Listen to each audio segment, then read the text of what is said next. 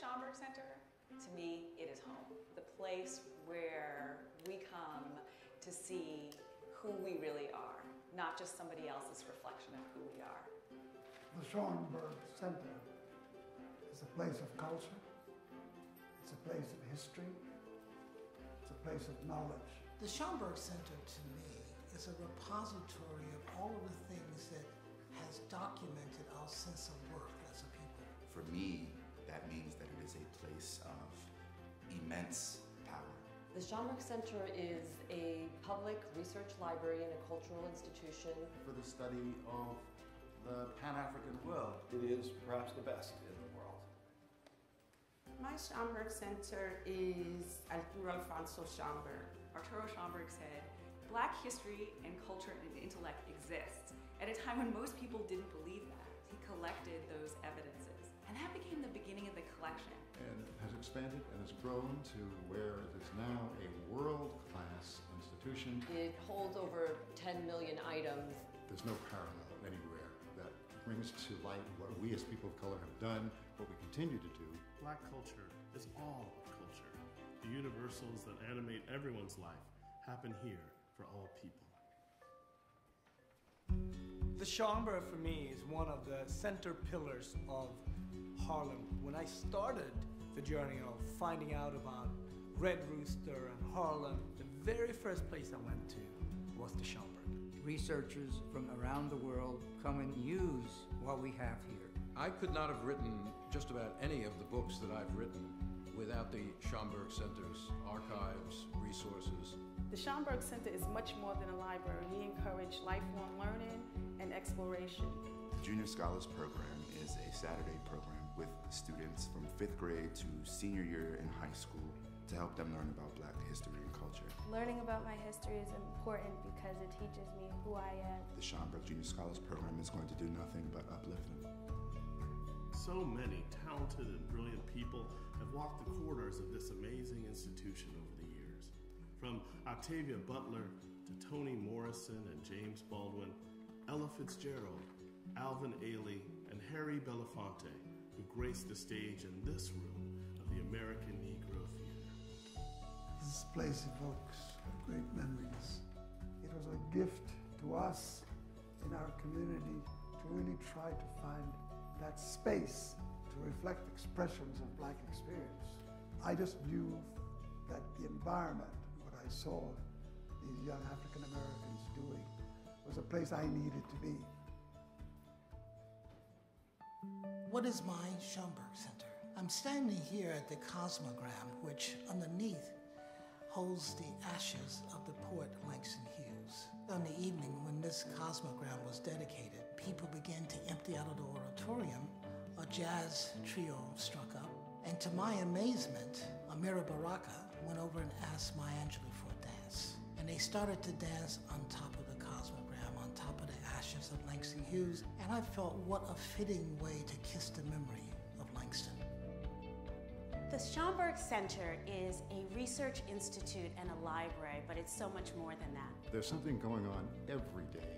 So many amazing people come here to talk about their creative craft, to share what inspires them. The Shange Center's collections help to tell stories even beyond our walls. The Shange Center is here in this exhibition at MoMA, One-Way Ticket, Jacob Lawrence's Migration Series. We depend on the resources of the Shange to enable us to tell this story. Thinking about the implications of the past on the present is absolutely crucial for understanding the next steps, understanding what we have to do to go forward. We today have the responsibility of making sure that new artists and activists, new scholars and poets know that this place continues to be a resource and a source of inspiration for the work that we must continue to do. The Shange Center is knowledge. The Shange Center, to me, is education. The Shange Center is home, it is family, it is foundational. The Shange Center is inspiration. The Shange is with me in everything that I do. Community, inside and out. The Shange Center is us. The Shange Center is you, and we invite each and every one of you to find your Shange Center.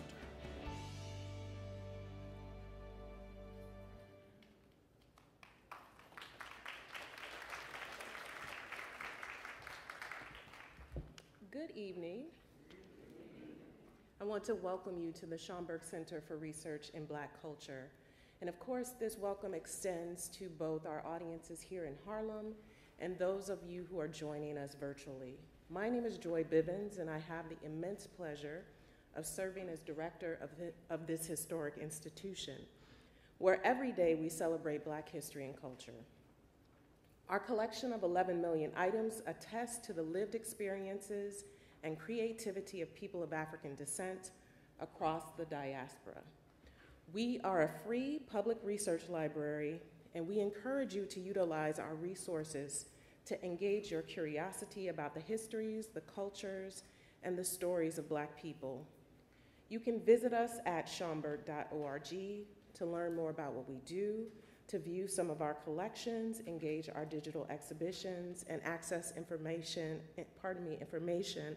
about our upcoming programs. In a moment, I'll bring my colleague Novella Ford, Associate Director of Public Programs and Exhibitions, to the podium to introduce tonight's program, as well as the guests who will grace our stage this evening. But before I do that, I simply want to share how delighted I am to see each of you and to be able to greet you this evening and share this space with you for tonight's experience as we celebrate the new book, Sing a Black Girl Song, the unpublished works of Nzotake Shange, edited by the one and only Dr. Imani Perry. Dr. Perry will be joined this evening by Ebony Noel Golden, Alana Raquel Bowers, Margaret Odette, and Erica Dickerson Despenza. You are really in for a good time this evening. Now, I'd like you to join me in welcoming Novella to the podium to share more information about this evening's program and possibly some information about the rest of our fall season. Thank you for being here and welcome to the Shange.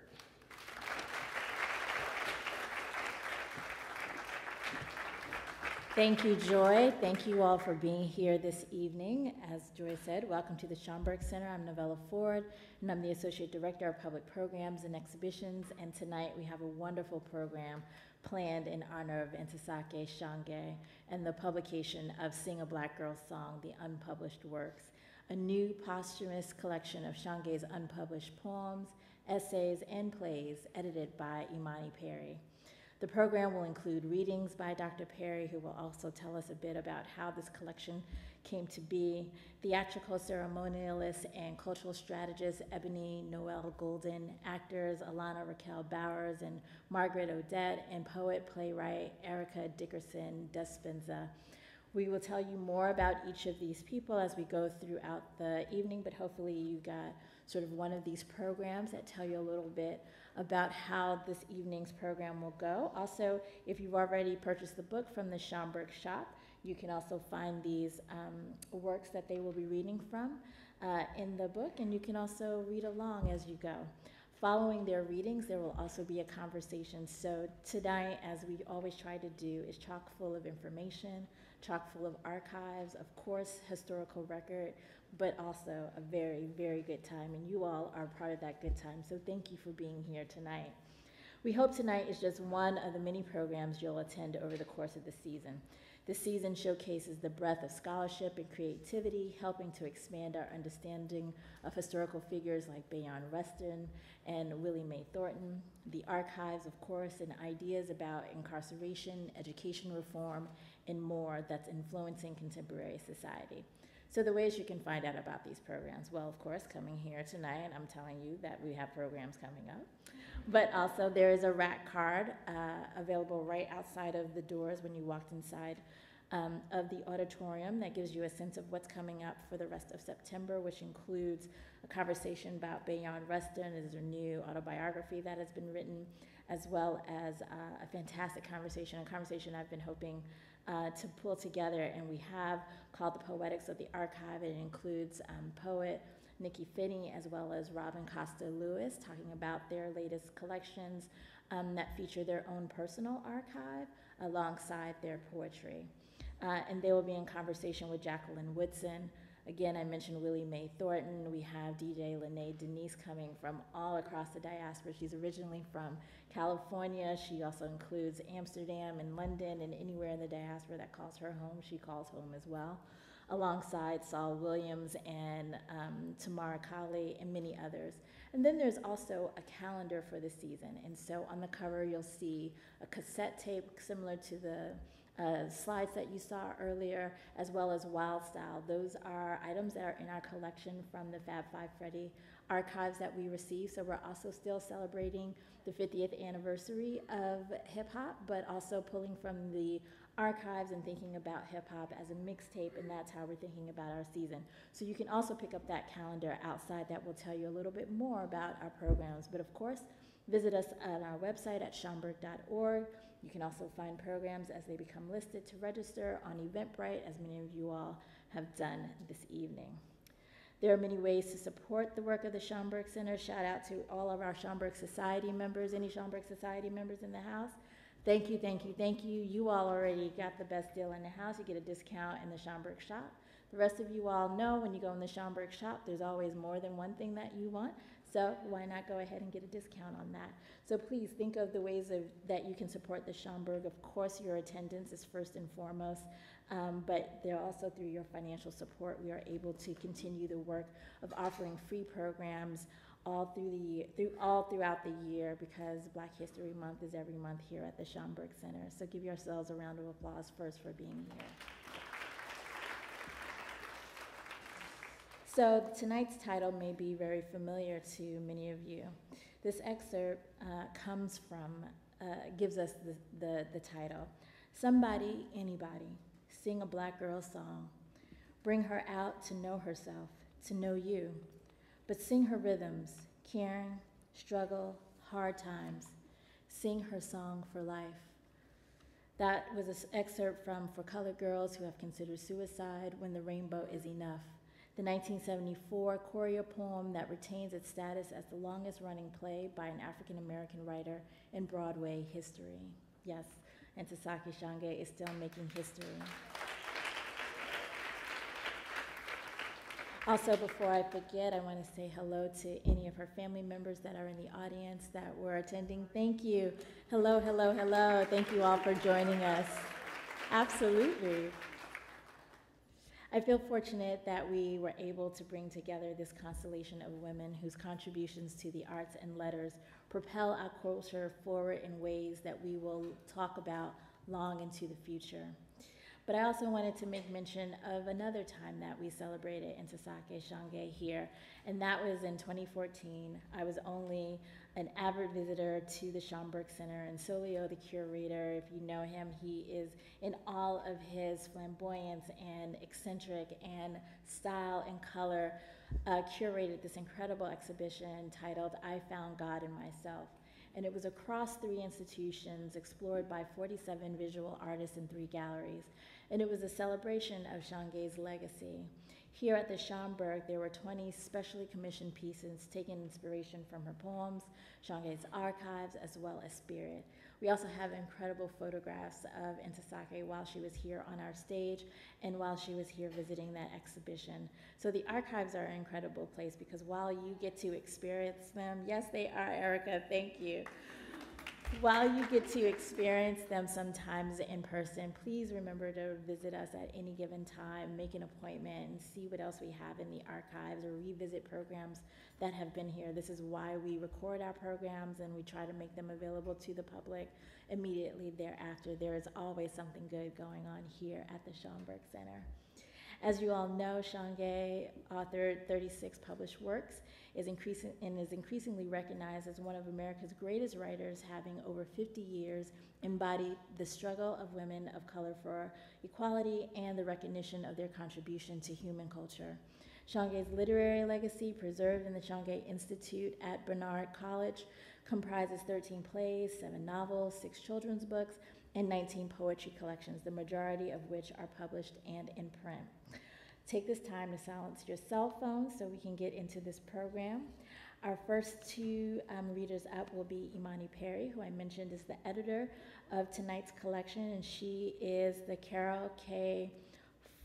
Fortzheimer Fortzheimer Professor at Harvard Radcliffe Institute and Professor of African American Studies and Women and Gender Studies at Harvard University.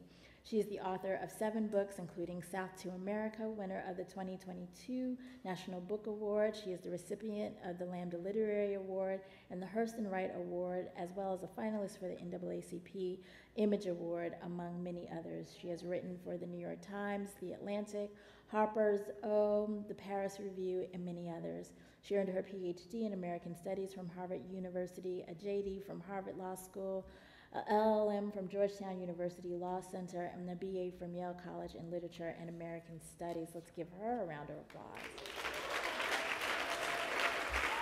Following her reading, we will hear from Ebony Noel Golden, who is a theatrical ceremonialist, cultural strategist, entrepreneur, and public scholar. In 2009, Ebony founded Betty's Daughter Arts Collective, a culture consultancy that devises systems, strategies, and social justice solutions nationally. In 2020, she founded Jupiter Performance Studio, a space to study and practice Black diasporic performance traditions. Winner of the Association for Theater and Higher Education's Transformational Practice Award, Golden works to incite and ignite a creative capacity of everyday folks in service of liberation and collective well-being. Her practice is rooted in community design, ritual performance, which I've had the pleasure of seeing here in Harlem, and leadership development through a womanist and Black feminist practice, invoking messy, magical, and medicinal processes. Ebony and her collaborators work to conjure a better world. Please welcome Dr. Imani Perry, and following her, Ebony Noel Golden.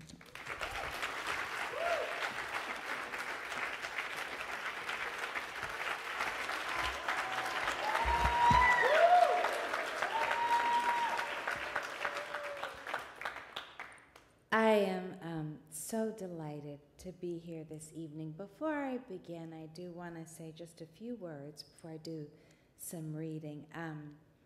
First, it's important to thank the Legacy Lit community for the publication, particularly Christiane Trotman, Amanda Ero, and Maya Kennedy. Of course, Donald Sutton of the Nzotake Shange estate, my dear friend Tarana Burke, who wrote the foreword and whose birthday was on the day of the book release, the staff of Barnard College Archives, and of course, the Schomburg, the institutional keepers of our legacy. This is a precious place. And more than anyone, without question, our gratitude is owed to ancestor Nzotake Shange, who left us with so much abundance. This morning, I was in my birthplace of Birmingham, Alabama. It was actually the place I first met Tarana, and it was hard to leave. This is a weekend that I and the folks who are in Birmingham were spending commemorating the 60th anniversary of the 16th Baptist Church bombing, in which 4 girls were killed, and its aftermath, in which 2 boys were also killed. But I thought if I had to leave home, what better place to come than Harlem, where Shange was nurtured as a young writer, and who better to channel and honor the lives of Black girls and our resilient and resplendent traditions, other than scholar, intellectual, dancer, artist, writer, Nzotake Shange. So I'm going to read briefly from an early section of the collection in which she reflected on her mother, in part because my mother is the person who introduced me first to Shange's words through her voice. And it's also a reminder that though she was a person who was on the vanguard in so many ways, Shange was also someone who was always honoring tradition and legacy. Ellie, who is my mother, too. Once we all wore the same color blue dresses, my sisters, my mother, and I. We were one for a long time. I could not tell long after I should have known better that I was not my mother. I wanted to be my mother. I liked her. I liked the way people liked her. I liked my father, but I could not be him. I could be her. I could deep-sea fish, play baccarat, sing like Marian Anderson, defend the race. We were a vulnerable people. I could tell from the stories my mother told with her friends when they played inscrutable games of cards for hours. Bridge. What did I know then about my mother, this bridge called my back? What do I know now about my mother? I live with the myth of her, my indisputable legend of her executing intricate steps of the cha-cha-cha in La Habana, dressing us all for the March on Washington, surviving disastrous lover after lover that I chose for myself since I was not my mother. Since I was not my mother, I am still learning to mother myself, which Alta and Adrian told me years ago, but I couldn't give up the black and white films of Ellie, who was my mother, to another time or other places. I see horizons sometimes and think of what she saw for me. I am guilty of spending days under huge oaks imagining myself as my mother when I became a mother, yet I am not. I really know I am not my mother, but if I were to ever lose my myth of this woman of independent thought and chutzpah during the 50s who actually demonstrated the meaning of each one teach one, I would be less a woman than I am, less a mother than I am becoming. I respect Ellie. Then sometimes I feel sadly for her because as colorful and colored as we were, our world was defined in black and white. Our world was featured in ebony, jet, sepia. Now when I look at us, Ellie, and then me and my daughter, something is awry. I become uncollected. I never saw my mother uncollected. She was not one to accept or expect to survive on Blanche's risky kindness of strangers, nor was she invisible. But I'm saving all my images, all the touch recollections I can sustain, because the depth of Ellie's presence in me is antediluvian, fierce, and infinite, so unlike what she appears to be, all of which she gave to me.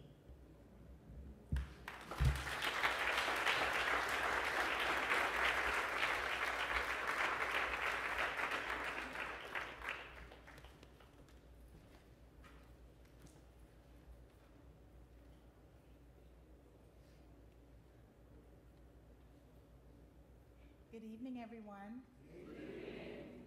I'm so glad to be here, coming to you from a couple blocks away. I live here in Harlem. One of those blessed folks that gets to live in Harlem. My people are from Texas and Louisiana, from Houston and Marshall and Shreveport, around them parts. I really appreciate how the legacy that Shange leaves us has taught me how to write geography, how to write about the land and about how we experience life through what's growing and what's changing, internally and externally. I have two pieces that I'll be sharing with you this evening, and this first one is really reminding me of the choreo-poetic, the ritual that comes through, the song that comes through in Shange's work. It's called Black Folks, it's this thing called love. Sister say, sister, I ain't digging your poetry. I ain't digging it no kind of way. You ain't political. A non-political academic poet is what you are. And we ain't got no time. No time for that. You don't mention bloodshed, bullets, blood, and killing. Now, sister, you ain't into the truth that we gonna have to fight, and some of us die for the rest. Sister, you non-political, and you wasting time. Wait up. Now wait up. I ain't gonna talk to my folks about dying or blood or bullets, because we know about death. Hey, we die every morning when we open our eyes. Toss flimsy blankets off a lumpy bed, leave cold running quickie showers, dirty imitations of life. We die every time a nigga beats his woman till she can't stand no more. Every time one of us forgets infants on prickly horse tracks. No. I don't have to talk to my folks about dying. We know about death. I want to talk about suns we ain't never seen, except through sweat dripping across our eyes, and evenings with your man when you know he's happy because you just alive. Yeah. I'm going to talk about that. I'm going to talk about that. Ain't felt because we too busy hustling dead. Yeah, black folks know about death, everyday annihilation, cutting us off from each other. Making black women bitches and men motherfuckers, having invisible hemorrhages and no Medicaid available. No. Don't raise your voice about being non-political. I heard, Felipe, you got to smell the shoe leather before you know the man's got his feet, both feet up your ass. I heard, Jaruba, niggas singing, finger popping while the man is getting ovens ready. I heard, Stokely, move over or we'll move over you. And I answered. I shouted. I raised my hand when Imamu cried, will the machine gunners please step forward? I'ma be there. I'ma be there. I'm here with you now, but you gotta talk to my folks about living. I gotta talk to them about loving each other so they'll know they precious. That they everything and that our lives are all together. Because we all here with each other. Don't call me non-political just because I want my folks to understand that them Carolinian razors, them Carolinian shave and a haircut razors ain't meant for our veins. Lying, poison, lying, smack, that ain't for us. I want them to feel that black love holding on, protecting us, guiding us whenever we lost. I want my folks to see themselves, to look, damn it, and say, all what I forgot for my sisters, all what I got for my sisters, all what I got for my brothers is everything I love.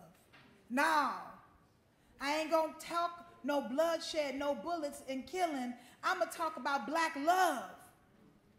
That's what the revolution is about. Revolution ain't about bloodshed or death. The revolution is about our lives. The suns, horizons we gonna see, the folks we gonna have chance to love, yeah. The revolution is about being torn every time. The revolution is about being torn every time a brother puts a sister on the streets, high-stepping for smack for a dose. Penicillin. Being wrenched every time a blood decorates his black soul with hypodermic rifts beneath echoes of broken days. Being sick, I tell you, sick when any black child is cold, hungry, and unloved. I'ma keep writing. I'ma keep writing, keep on talking about black love and black beauty. Because revolutionaries don't grow on trees, my man. Revolutionaries grow from pain and hurt, from anguish. What you black folks, our folks dying, watching black folks, our folks dying. Revolutionaries grow or made, spring up from the caring so bad and loving so much. I am recruiting. I'm recruiting me some machine gunners, some bombardiers, some riflemen every time I cry. Black folk, I love you, and you killing me when you kill yourself. I'm making me some revolutionaries every time I say, I love you, black nappy-headed bastards. I love you. You wait. You wait. You wait and you watch how many pick up the gun, how many lay down their lives and destroy this thing with this dumbass foot around our throat. The revolution ain't coming till we love each other. We gonna have to believe, to pray like we ain't never prayed for a black thing, a beauty, black beauty to grab us tight and strangle our resistance to black life. Pray for a black love to set us straight. And we won't miss a target, won't miss, because we love black folks too much to be making errors. Yeah, we gonna be so careful with ourselves. Powerful, ain't no which way about it. We got the power, and the power is blackness. When you gonna get them M14s? When you gonna get them M14s? I tell you, I gotta know black folks, because I don't wanna, can't go nowhere without you. I gotta know, because I love you and love you, black folks. I love you. Shange.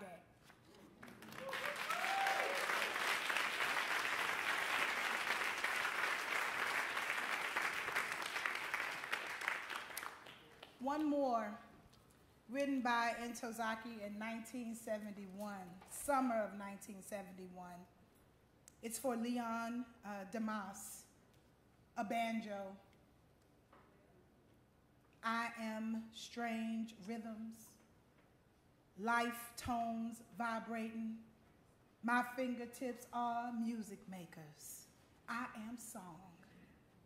I sing infants torn from suckling nipples, okra and rice, high-top sneakers, blonde wigged ladies prancing, nappy-head women walking. I am 3 braids that swell up by midday. I am dust. My grandfather's soil, rice before we eat, last sacraments for Lynch to Geechee's far-off cousins in Oklahoma territory. Dirt farmers, Indian fighters in blood-dusted uniforms. I am that blood, wrenching me from my earth, my soil, leaving me bloody in front of my sisters whose scalps somebody close hung round his waist for luck. I am the screaming blood of rape, incest child. I am sorrow's wailing mother. I am songs are blood songs. I am little Sally Walker, shaken to the left and shaken to the right, shaken to the one that ran off the plantation one starry night, slept with swamp creatures, went off to San Quentin silent and bitter, nods death like on Alvarado Street, denies me from the front seat of a velvet green El Capogero. I am fear. I am warnings of night riders, tar and syrup guineas and Polacks with chains in Little Italy. I am a steel pipe, a zip gun. I am cotton, picked in harsh sunlight, a chain gang, a shack, a sparse garden. I am Hoppin' John and Greens. I am strange rhythms. I am drums at East Village sets, Jesus banging on the doors of the Apostolic Church. I am the sound of clandestine meetings, invocations of spirits with no names. I am Deacon Jones and the Sunday picnic. I am a red bandana. I'm broken bottles and sulfur fuels. I am the James Brown. I am the James Brown. I am throbbing. I am grits and potted meat. I am dance, ring shouts, and sunrise shakers touched by the Holy Ghost trucking down 8th Avenue. I am a Harlem record store twitching all night long. I am Creole gumbo, soft shell clams, and hot sauce. I am blues. I am a banjo picking dawn from out of nowhere. I'm a nightmare. I'm a dream. I'm russet, the Mississippi Delta. I am 3 tricks a night. I am strange rhythms. A Geechee twice removed from Charleston's home. I'm a banjar, an African music maker. My strings are your strings, your blood, my blood. Songs, dances, fears, loves are my morning call. I am cornrows, geles, and kalimbas. I am yams and butter. I am a family of 16 caught in the projects. I am strange rhythms. I am a sparrow. My song makes the wind move. I ease your restless sleep. I cause the lizard's teeth to protect you from inside torture. I am Cairo and Cass, St. Louis. I'm 4 for $1. I'm cleaning chitlins in July. I'm a banjo picker, passing your windows and your doors. Yesterday heaped up on my shoulders, tomorrow jumping from my eyes. This moment gyrates through my fingertips. I am strange rhythms. I cakewalk through crashing glass and riotous streets, singing my always song of truth, strange rhythms of dirt and laughter. I am Sapphire's second cousin. I live only when I hear me. I am our secret of curried goat and red rice. I'm a hightail jig from everywhere. I strike black notes, too intimately mingle our blood. I slash the overseer's wrists. My songs are blood songs. Zaki Shange, Paulette Williams, 7/16/71. Thank you.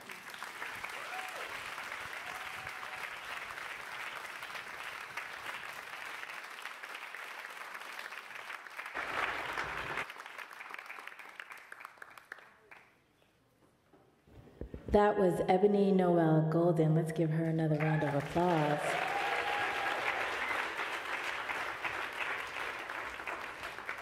Next, we have 2 incredible actors who I've seen.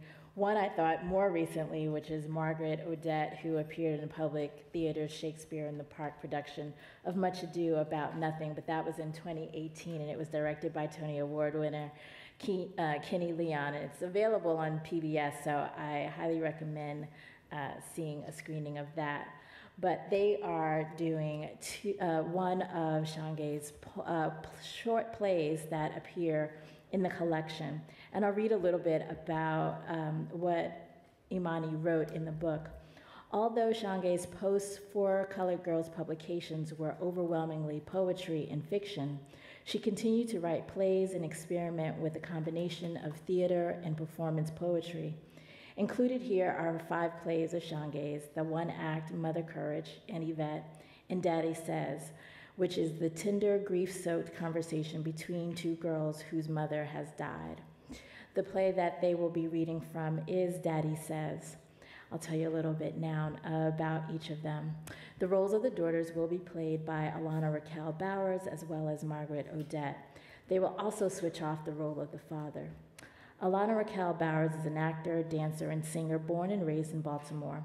She's a proud alumna of the Baltimore School of the Arts and NYU Tisch Drama. She recently made her Broadway debut in Chicken and Biscuits, originating her role as Simone at Circle in the Square Theater. Regional credits include Scraps at the Flea Theater and Chicken and Biscuits at Queens Theater.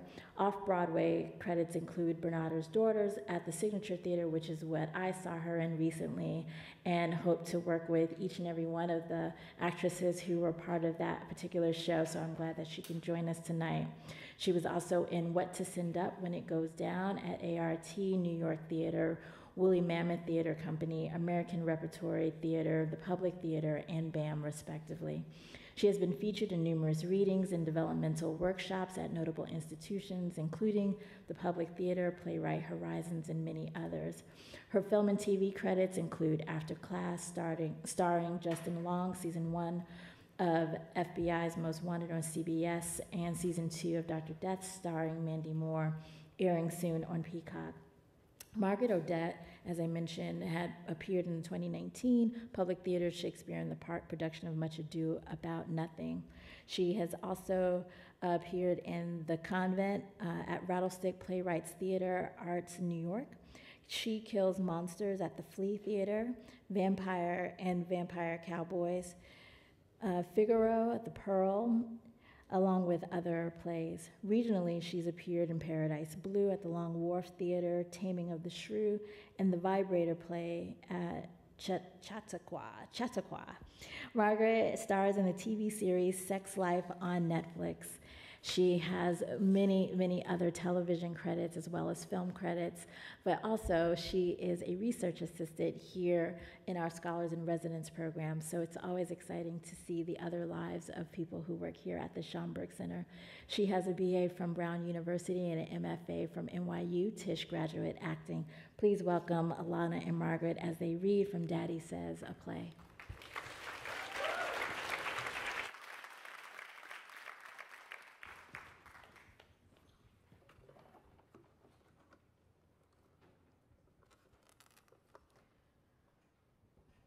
Daddy Says, a play. The scene opens with two girls, Lucy Marie and Annie Sharon, practicing rope tricks and tie-down roping in their bedroom, which is decorated with rodeo and riding paraphernalia. There are lots of portraits of their mother in riding gear and rows of trophy belts that she won covering the walls. There is a large bed, a window, and a saddle on a sawhorse. The doorway opens to a stairway which leads to the kitchen, which is also the living room. It should be adequate, but a little worn. Ain't that the way to do it? Well, I taught you, so you ought to know what you're doing by now. Mama showed you everything you think you know and every single thing you call yourself teaching me. So there. You know I don't like discussing Mama, so cut it out, you hear? This being the day she died and all. By the time she was your age, she was already a champion. What you call yourself, since you learned how to walk, talk, crawl, and rope all single-handed like a newborn heifer or something? I call myself me, okay? Besides, I am a champion. No, you ain't. You just one of them first prize winners. Being a champion means you win everything there is to win. More than a few times, like season after season and year after year. Like Mama, Tawanda Rochelle Johnson. That's my mama's name. Was your mama's name? Yeah. You right about Mama. You know what Lincoln Maseo told me? No. He say that it gets up in there and you get a baby. No lie. Mm-hmm. But if it's wiggly and squiggly looking, you know, like Mavis' little boy. Mm-hmm. All cush and curled up. Mm-hmm. Well, I mean, how could it get up anywhere? Mother dear say, it don't matter how, it ain't supposed to get in nowhere. Ugh. Besides, where all it gonna go? Or are you fixing to tell me, let me in on that? Up in here somewhere.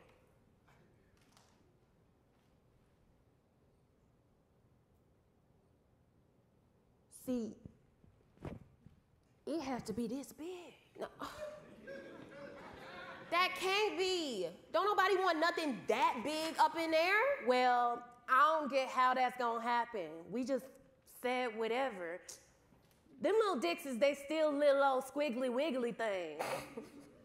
Look like covered up snakes. But they's all kind of snakes. Ooh, like diamondbacks, right? Yeah, leave him out of this. He don't talk to me about stuff like this. Yeah, but Mama would have told us, huh? What you think? What you mean? Don't talk about Mama. I don't want to talk about her. See, you just can't remember the way I do. But Annie Sharon, I don't want to talk about her. You think she rides with us when we race? Annie takes one of Mama's prize belts and wraps it around herself. you know Daddy don't like that talk like that. He say, let the dead rest, he say. I know what he say.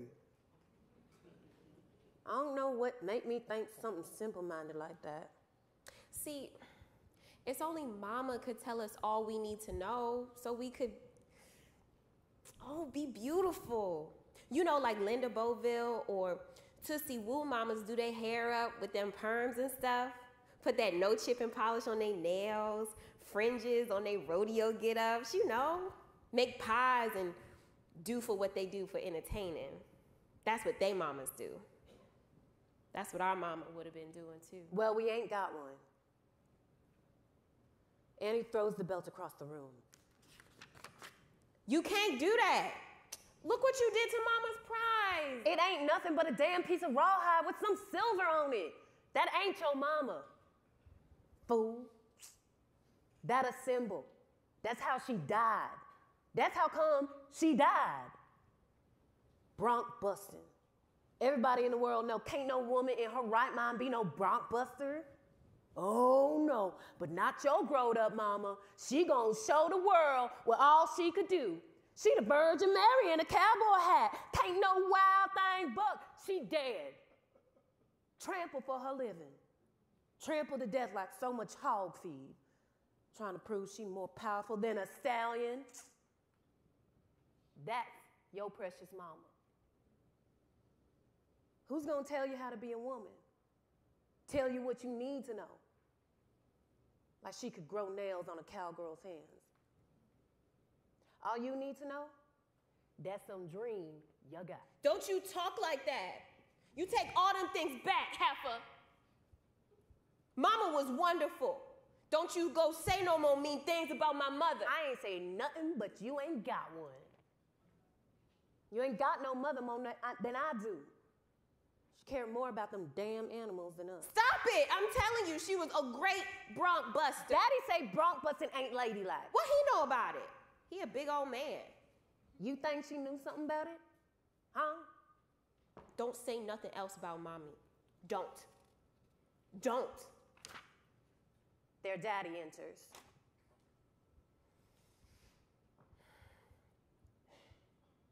What's that in your hands? I told you, let's what passed be past. If I said it once, I said it 100 times, and today of all days. But Daddy, we was just looking. You don't look with your hands. Daddy, please, just this one time, tell us something about Mama. She died from bronco busting, trying to be more than a man and a man. That's all. Now put these things back and stop all this noise of all the damn days to ride. Daddy, please, listen to me. Daddy, did you love her? What was she like when she was acting like a girl? Daddy, not when she acted like a boy. What was she like? Daddy, I gotta know. I gotta know something. Something size she died. Daddy, did you think she was pretty? You used to say I look like her. Do you think I'm pretty, Daddy? Please, please tell me. Leave him alone, Lucy. Leave everybody alone, you hear? Yeah. Listen to your sister. What's in the past is in the past. But I look like her and I ain't in the past, Daddy. Please, Daddy, please. I want to be just like her and I don't know. Lucy, why are you talking all this mess? Can't you see Daddy ain't up to this? Why you gotta put us through all this, huh? You shut up. I'm talking to my father. And he ain't mine too? I ain't got no mama either. But you gonna ruin my daddy's life talking about how you gonna just be like her. Look what she did to Daddy. He can't hardly talk about nothing when something brings her to mind. You wanna take my daddy away too? You actually more dumb than I thought you was. I ain't dumb. I just want to hear some more about Mommy. I got her right. I'm her girl. And what you think I am, some kind of she-goat? Lucy Marie? Annie Sharon, hush all this quarreling. Stop now. I guess I ain't been handling things like I oughta. He takes 2 belts from the wall, wraps one around each child. See, your mama and me, well, we was just kids. She was the prettiest little old thing. Looked just like you. See, I told you, I look just like her. Most times in the summer, when the sun would get to setting, wildlife all red and orange with magnolias and cypress reaching up through them clouds that be hanging from the sky like cotton candy and the grass smelling ripe like, Times like that, your mama and me, we jump on Messiah. That's that mare Tawanda set so much store by. We'd climb up on Messiah and walk her through them woods past the corral, walk her real slow till we could hear most everything there was to hear. And then Tawanda, would sing to me. Some old something she made up in her head, just sang to me. Then all of a sudden, she'd kick up, and off we went, ducking branches, jumping fences. Damn fool gal, most run us into off when we was ducking branches, jumping fences. Damn fool gal, most run us into a swamp. Lord, I'll never forget. Fearing Messiah was falling, I was falling. Tawanda was leaning here and then this away, and here come the mud up my pants legs, and I couldn't tell if your mama was under the horse or down in there, something to death in the mud. Oh, good Jesus. That woman didn't have no kind of sense. Just the singing, just the singing. And here we going, right down off of this animal into the center of the earth. That was something. I'm telling you, her cheekbones come way up like Cherokee, real high and glowing brown. But ain't no way to get around it. Both of you favor her. From time to time, always on this day. How, Daddy? Right there, by your eyes, I reckon. Oh, Annie. But Lucy Marie's carrying your mother's mouth. Yep. Y'all is Tawanda's daughters, that's for sure. Daddy's rough, tough, riding cutie pies, right? End of play.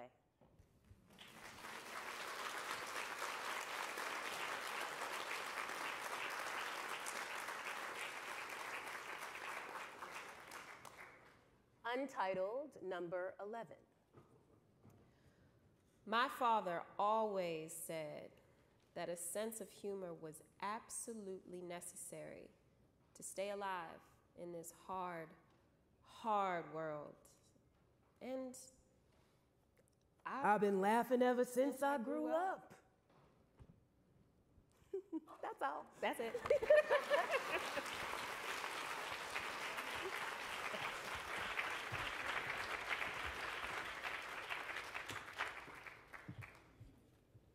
Amazing. Let's give them another round of applause.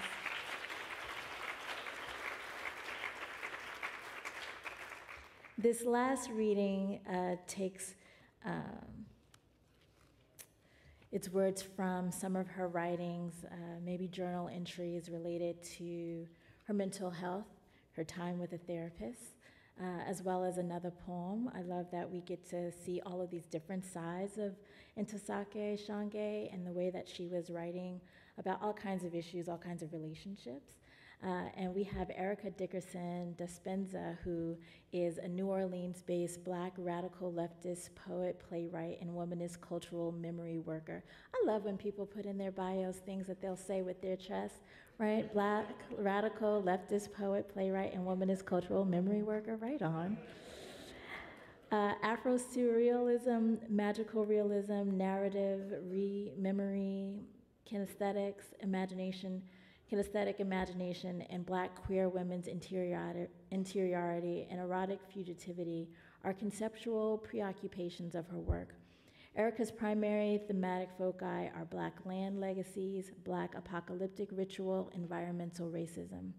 Her work occupies sites of intimate reckoning, situating rupture in traditionally sacred or safe spaces to make invisible systems of environmental oppression and cultural trauma visible, and ultimately asks us to consider abolitionist political ecologies. She is the Public Theater's first ever Nzotake Shange social justice theater playwright in residence. Yes, give that a round of applause. She created that role. She also has a fellowship that she established in honor of her literary mother. Awards include Penn Laura Pell International Foundation for Theater Award in 2023, Susan Smith Blackburn Prize in 2021, Lawrence/Hatcher Foundation Award, Tom Thomas Award, Lilly Award, Barry and Bernice Stavis Award, along with many others. So please welcome Erica Dickerson Despenza as she reads these last sets of work. And following her reading, she will be joined by Imani Perry and Ebony Noel Golden for a conversation.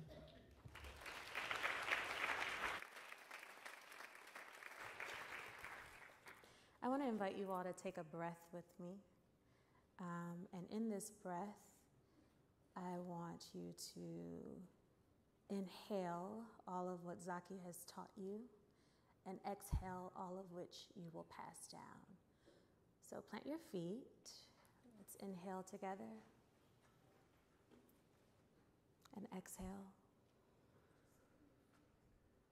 I'm going to start with this poem that I love. And I miss Zaki every day, the person and the writer. And there are many things that tether me to her, one of which is that we are both daughters of Oshun. And so this poem is called Oshun's Daughter. I come to you in feathered gowns and answered questions. You cannot ask. I dance cross candlelit skies, singing low like Celia Cruz. Round drums, swaying in spangles, I am the carnival queen. Ma Rainey swinging low, seeking dawn, wishing you life. Oshun's daughter grows red. She grows mute in the wickedness of the subway, strangles in her own cries, razors in your face, shots blazing in darkness. Won't you share your breath with me? Breathe my ancientness toward your soul and swoon in my heat. Oshun is golden laden with the scent of wild flowers. She knows the ways of men, can taste the blood in your fury. Carry my anger with you. Take this burning up inside me. Bring us triumphant out of this. Glistening with the upside down skulls, arms hanging jagged with buckshot. Won't you share your battles? Let me free. My time knows no end. Eternally, I am beauty. Birth of new poets, warriors, ruddy-fingered farmers, makers of gold cloth, well in my loins. Infinitely, I am yellow heavens and blue echoes. Won't you listen? Won't you listen to my song Fontella sings? Bring it to me. Bring it to me. bring it to me. Shango fought in a man's frame like you, anxious to make a home, a land, one child, like Shango's bold, a child of the sunfire, and flowers jeweled round in the soil. Build me a home, somewhere to go. I am Oshun's daughter. I need a place to create, to make beautiful. Your life, a place to sigh. Love family and dance the dance of the cosmos, rejoicing, for the righteous have inherited the earth. Zaki, April 24th, 1972.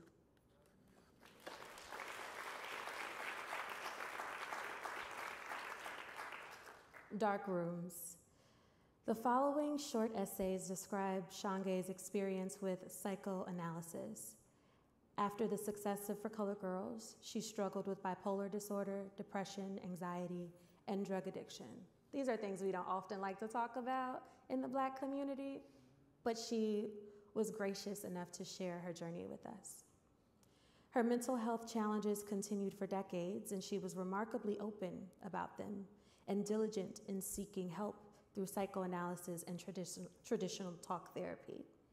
Characteristically, Shange's complicated emotional landscape is rendered with tenderness and beauty, which is particularly important given our collective recognition of the importance of mental health care. In this too, Shange was ahead of her time. The Dark Room. When For Colored Girls was at the height of its controversy/popularity, I found myself wearing very dark glasses and large hats so that folks wouldn't recognize me. I couldn't ride elevators up or down. If someone figured out who I was, I calmly stated that I was frequently mistaken for her. I'd had other occasions in my life when I was the only African American in a class or banished to the countryside that my family loved so much, when I'd been known to dissociate to refer to myself in the third person. Then I was Paulette. Now, Nzotake, repeating the patterns of the girl I'd gleefully left behind.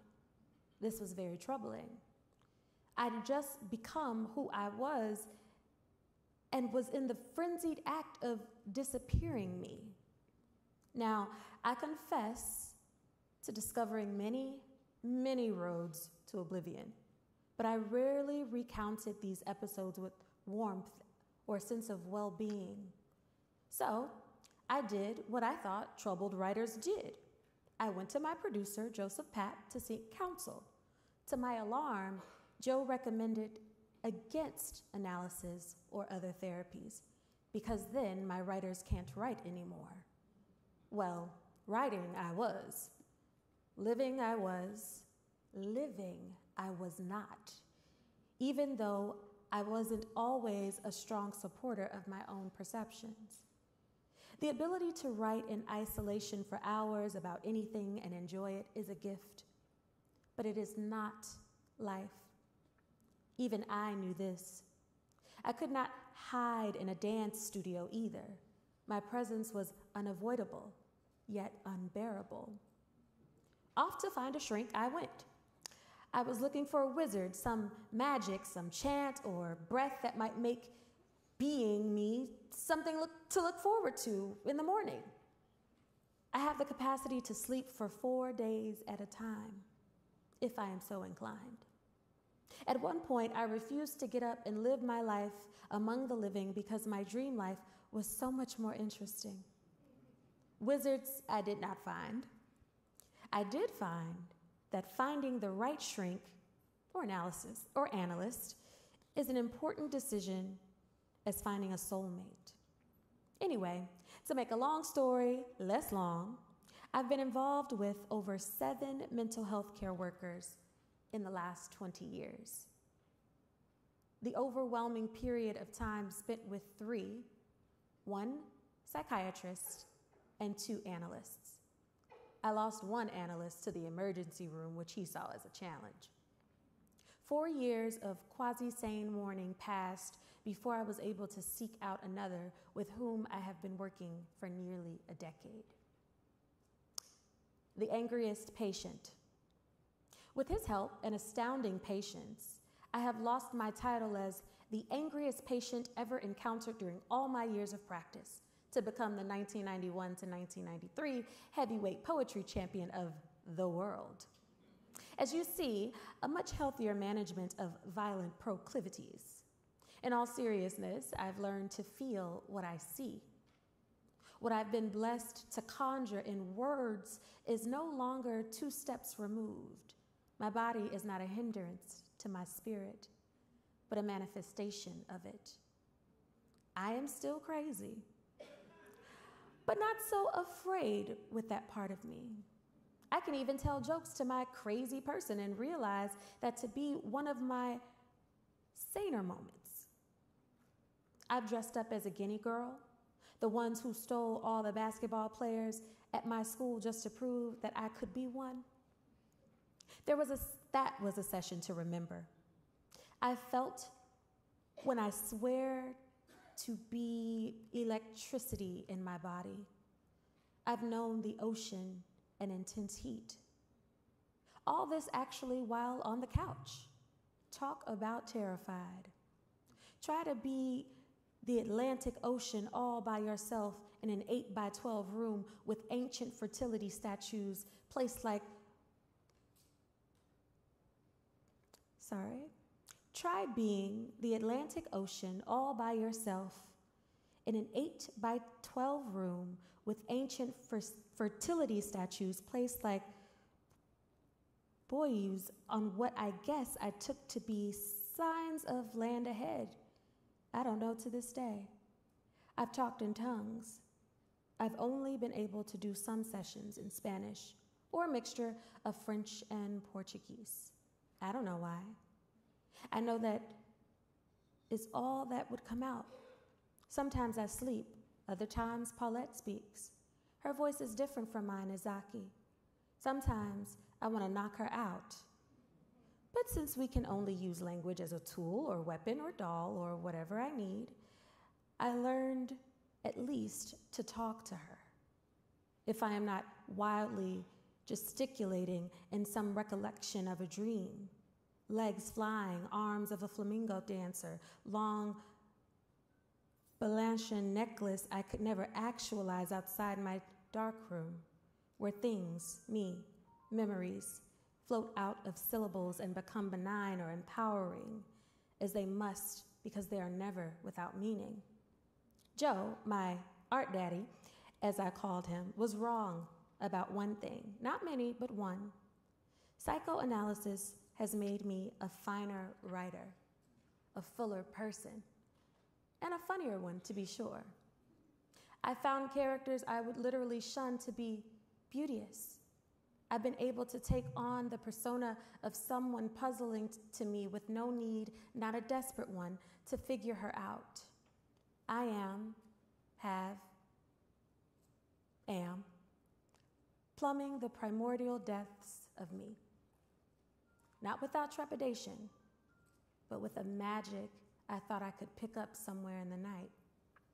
My analyst's Anthony Molino. He's a poet. He lives in Italy, and like a guardian spirit with me. Nzotake Shange, October 9th, 1997, Houston, Texas.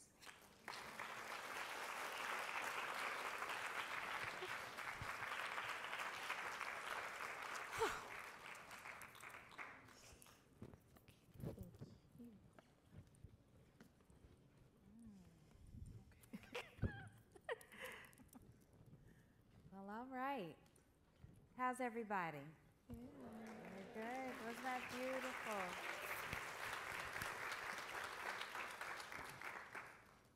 I think she would have loved this.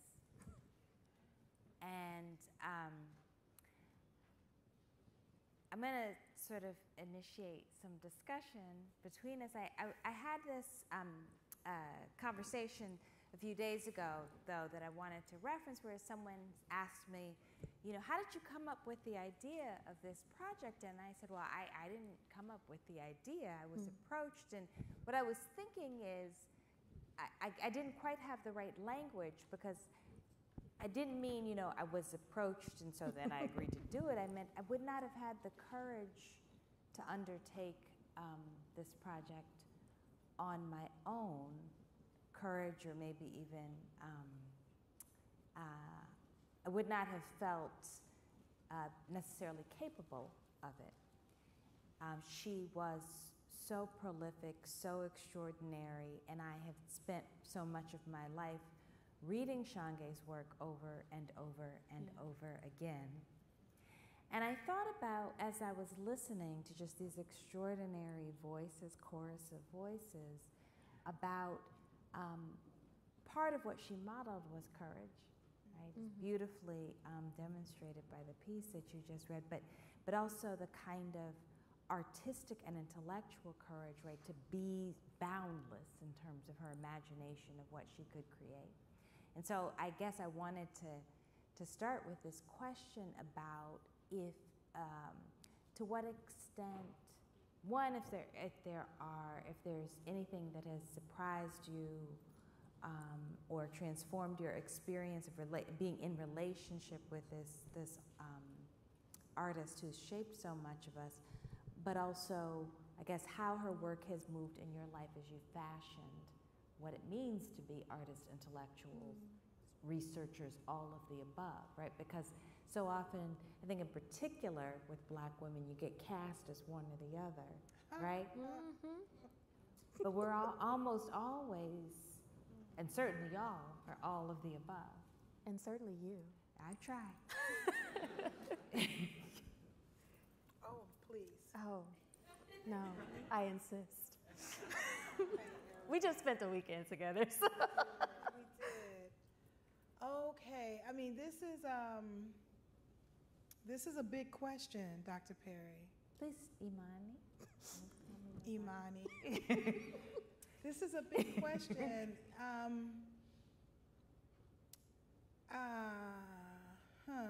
do I start this? So, before I really understood the magnitude of Shange's work and what it would be in my life, the impact that her work and that her life and her service and her fierceness, all of it. I was pushed to read for colored girls, and I didn't understand the language, and I didn't understand the why of it. I was young. And someone gave it to me like a Tylenol and said, you need this. Medicinal. Yes, absolutely. I mean, this is a very challenging question because I've had close proximity with Shange's body of work. I've had proximity to her and students and acolytes of hers for over 20 years.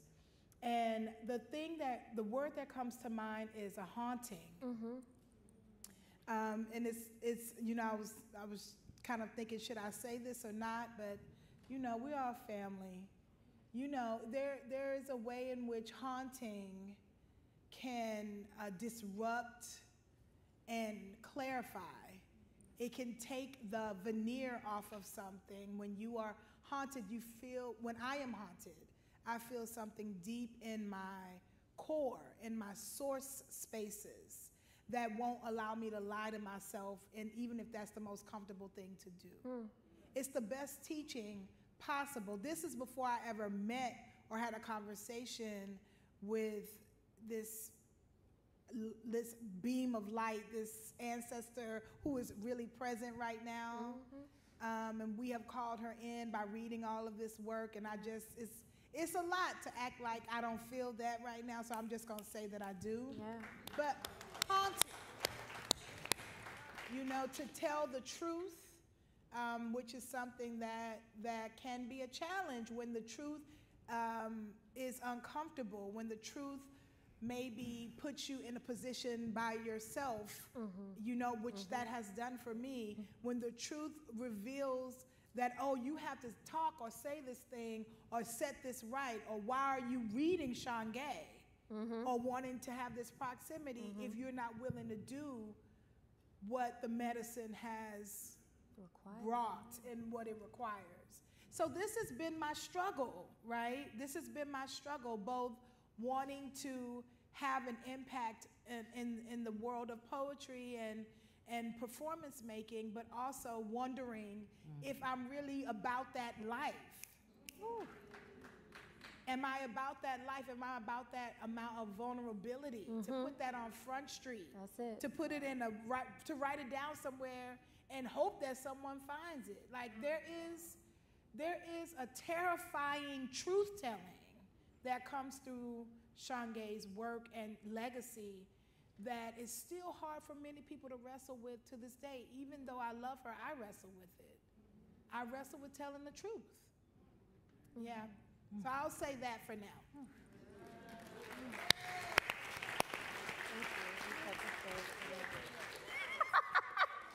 Oh man, thank you for setting the stage, and always, Imani, with the most thoughtful questions.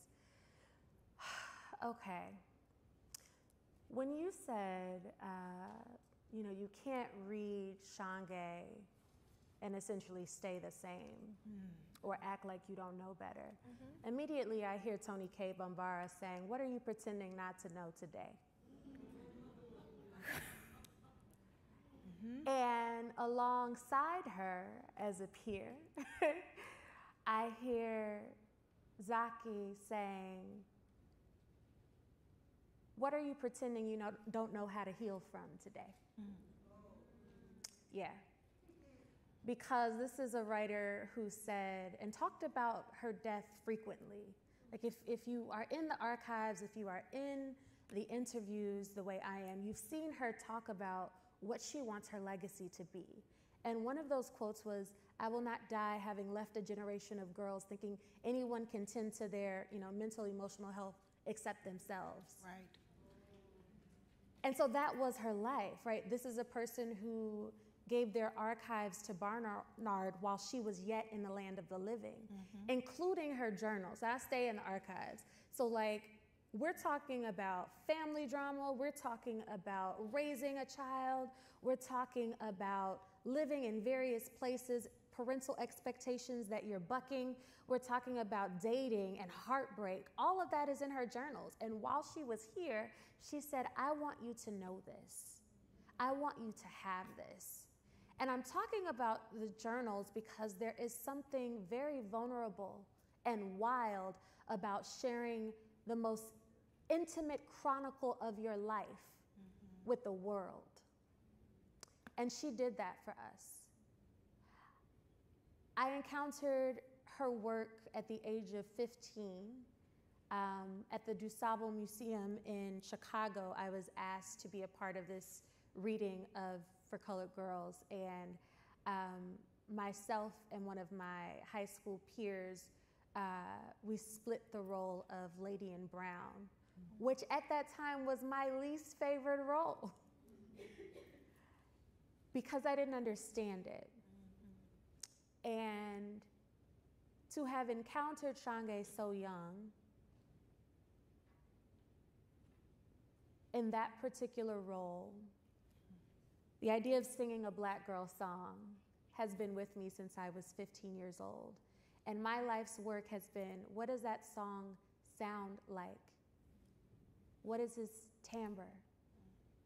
What is in the melodylessness of that song?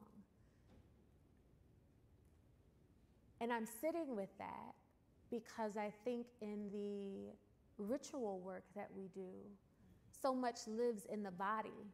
And this is why, if you've ever worked with her, she will point out if you're doing something that's too academy, because there is something in the Black vernacular that is critical to understanding and being in her work. And so I think about the ritual of it. I think about what's in between the lines, and I can hear her asking me to be a wilder woman. Because we just left a weekend talking about what it meant to be wild, what it meant to be in the wilderness. And Zaki was a wild girl, like by all measures, okay? She was wild. And the risk one takes to be vulnerable, to write your life as a journey that is not always pretty or easy or what people think it is. The fact that she risked so much while she was here means so much to me. And I'm really thinking about the risk it takes to be free.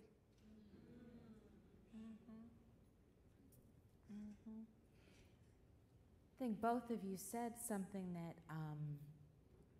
implicitly as well as explicitly, but really I'm thinking about implicitly there's something that she shared with Lorraine Hansberry, which is after the moment of extraordinary success, the choice could be made, right, to sort of stay in that groove, right, and follow the path of ascent. And this truth-telling actually made the journey much more complicated, but also much more fruitful, right? The character who, for me, the one I carry is Indigo from Sassafras. Yes. Indigo.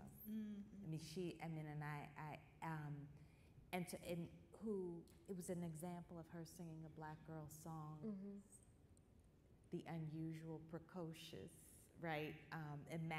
Wildly imaginative black girl. You all are, and I do want to, we'll have a moment or two for audience questions, but are creators. So you talked about telling stories in the work, but you're keepers of stories, you're creators of stories, right? Is there something in the model of actually bucking the convention of how you tell black girl stories?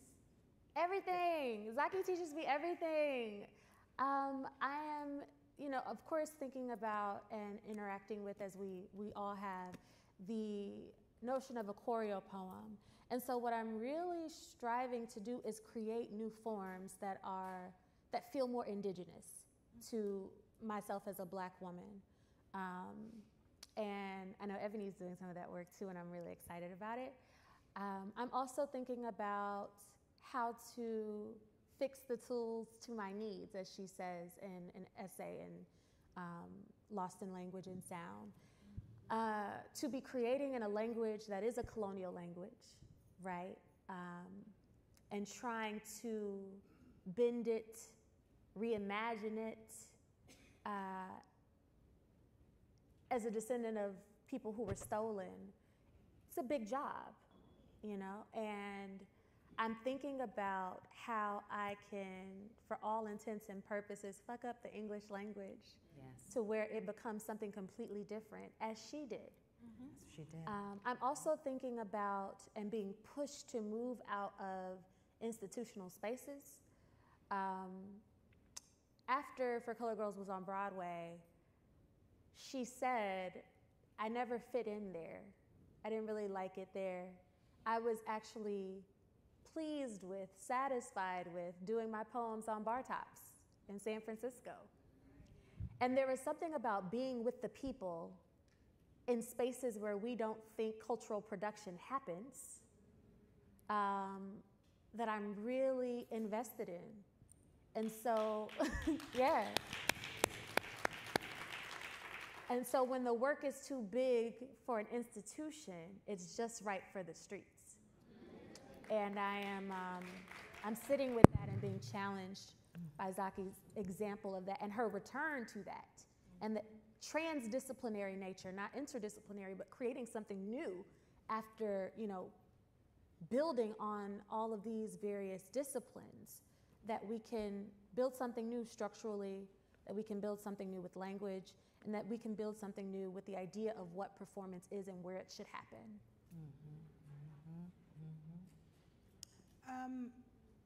So this is also a big question, Imani. I like them big. Yes, yes. And I wanna say that we are all folks that the three of us are Southern folk. I wanna just say that. I introduced myself by saying, you know, where my people are from. Yeah. Mm-hmm. And this has already, you know, this is important to, I think, lift up because storytelling is right. and, you know, myth making and worlding are strategies and tools and rituals and recipes of our folk. Yeah. And it belongs, these conversations and these stories belong there, you know, with the folk. And so when I am working on a piece, on a performance piece, I'm asking people to remember their great-grandmothers. I'm asking people to remember what grew in the ground and places where their people are from. I'm asking them to speak from the source of the land and the water they are from. I am not asking them to put on. Yeah. And this is challenging in the world of making work that goes on stages or in spaces where people are very concerned with capitalist, you know, return on their investment, right? Which has made it challenging for folks who are doing that root work, R-O-O-T and R-O-U-T. Come on right? now. To be matriculating in spaces where our voices are asked to do something different from our great-great-great-grands. Yeah. And so I think, you know, I know for me, it has been the most delicious approach to being a person who works with language and sound and movement and space, to be in that deep practice of remembering. And I don't even have to buck the system or the language. I just have to remember what my people taught me. And that is more than enough to scare many people out of the room. It does. It's not, because it's messy, it's windy. I mean, the whole process, not just what it looks like when people come to see it, but the whole process upends whatever process many people think, you know, we should be in order to be doing work like the work that we do. You know, it doesn't sound the same way every time because the ritual of making, the ground it comes from, the water we are meditating with determines everything. Yeah. And that is, I think, you know, something that is I both learn from and I'm challenged by people who make work this way. I challenge myself. I'm like, wait, what am I doing? I can't even describe it because I'm not actually the genesis of it. Right, and the lineage. It's a lineage, and it is an initiation. And every time it's time to make another piece, there is another level of initiation needed. Yes. And that I mean in a spiritual way, but that I also mean intellectually. You know, there's something that changes when you say, oh, I just came back from Alabama. Oh, I have to go to Africa Town and just be there in the hot Alabama sun to figure out what these people need to say in this piece. Yeah. And I need to go back, and I need to go back. And that way of deep listening also scares people. Some, you know, in our world, they call it dramaturgy and ethnographic field research, right? But we know, go sit with your people. Right. Go sit with your people. And that then shifts the whole model of making. And that's kind of, you know, that's how I determine where the work goes. Even if it has to go to a stage for a moment, they still got to go back to the country. Right. You know, for me, it's important that it goes where I found it. And it, you know, we can see it too. But what about the families? What about the land and the water and the air that made the piece? We got to go there. So, yeah. I just love that Ebony is bringing up the collaborative necessity. And I think that we're in the lineage of that because all of Zaki's work was collaborative. I mean, to the day that she ascended, she was working with musicians, with dancers, with other intellectuals, with other poets. it was all collaborative. And so the fact that we don't go alone, that this kind of work cannot be made alone, that is always spirit present, but then there are also earthly collaborators and elemental collaborators, I think is very key, is very African, and I think we're very much in that very lineage. Southern. Very Southern. Very Southern. So yeah. Yeah, beautiful. Is there a question or two that we could end with? I love how everybody look at each other. But I see a hand. Okay, because I can't see. I don't have my glasses. Yeah, on, so yeah, I can call on see. somebody. Yeah.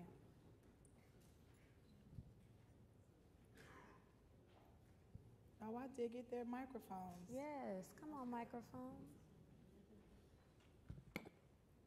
Good evening. Good evening.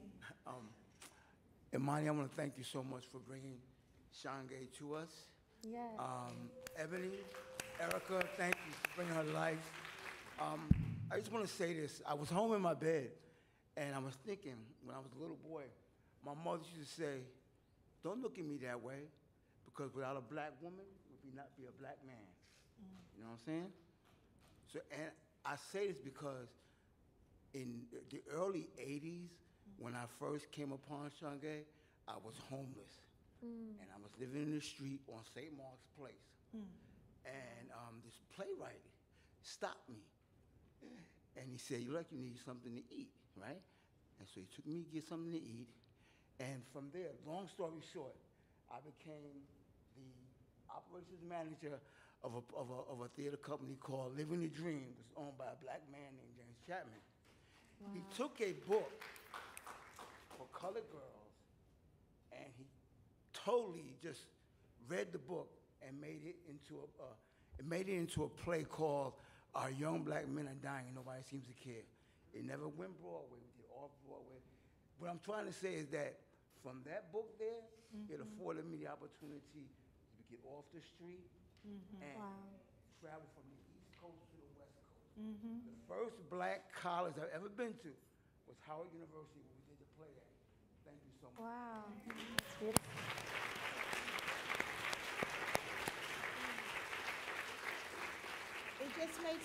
It just makes me think about like what is the impact of the playwright on the world beyond the stage. Yeah, you know, your life was changed because a playwright introduced, you know what I'm saying? Like playwrights are builders of worlds, really, and builders of new realities for people. You can hear something that changes your life and then you move that way.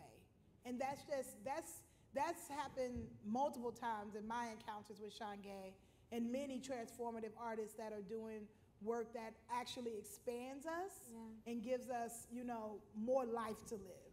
Thank you for sharing. Yes. Yeah, yeah. I want to say, you talk about a spirit moving here.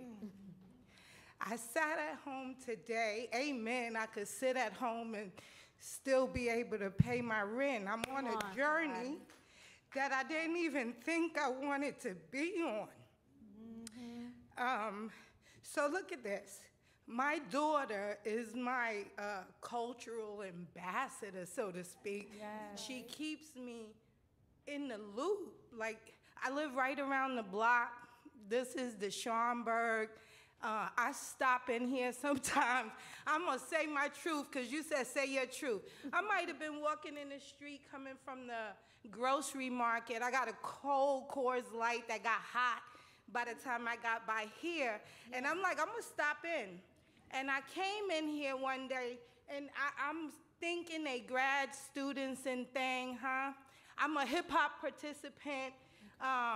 Hip-hop is a kind of culture that you are a participant because you are the culture, the thing they looking at. So I'm a long storyteller. I'm gonna make this so short because I'm very proud in this moment that a spirit moved me to come up here and to say a thing. I came into Schaumburg talking to them people, but right now, today, the spirit of this lady, Shange. I do know that work about the Color Girls. I was young when it came out, and somebody put it on TV, maybe Oprah did it or what have you. I did see it. Here's this though, the slave. Today on Labor Day, honor the African slave. Came unwillingly and stayed, created in bondage to build a nation. The African slave with brains of might and creativity in abundance, descendants of the African slave are truly the brave. Today, on this celebratory Labor Day, I am no longer a slave, nor am I an honored American. African slave ladies become the feeders, nursing with love and sweet lullabies, creating the stream of enriching consciousness. And yes, I'm a big tit African slave lady descendant. Fill up on the milk with compassion, usually 2 at a time, only not today. Today, though, on this Labor Day, I'm writing poetry and resting my tits. To be continued. And now I'm gonna put on it that I came to the Schomburg and read in the spirit of Miss Shange. Right? And this is what Shange does. You know, every time I come to the Schomburg, it becomes like open. The porch is open. I just love that because there's not a lot of spaces in Harlem where we just can go and talk our talk. And you don't have to be on the program. Thank you for bringing an A selection. Do we have a B selection? But real quick, I do want to say this is what engaging Shange's work and life does. That it is a conversation. That she compels you to say something, to feel something, to move something. And that is what is happening right now. So thank you for that. Thank you. Well, as we start to close out, if there are no other questions at the mic, I'm just going to say, please, you will be our last question.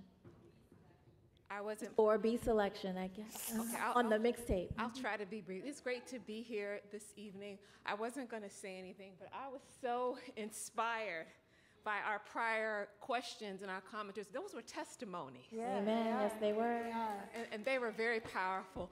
I wasn't going to get up, and my daughter was like, please, Mommy, sit down. But I had to just get up. I really want to thank Dr. Perry for this powerful work that she has done.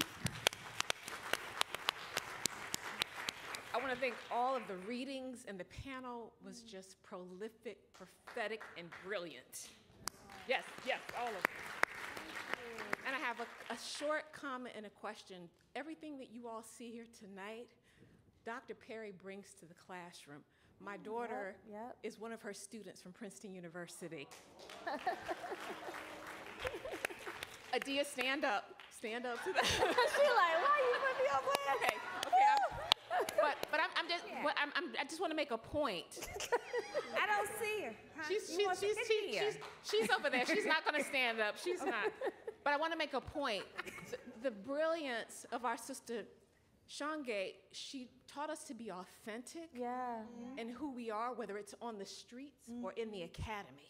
Yes. And what we do elevates the craft in ways that others just can't even keep up with. Absolutely. And so tonight, that's what you all brought to us. You fed us fully. It was transformative. It was empowering. And now let's get to work. Thank you. Thank you. Nobody does. I love it. Thank you. Thank you. I do want to just say, like, at Barnard, you can visit Zaki's archives.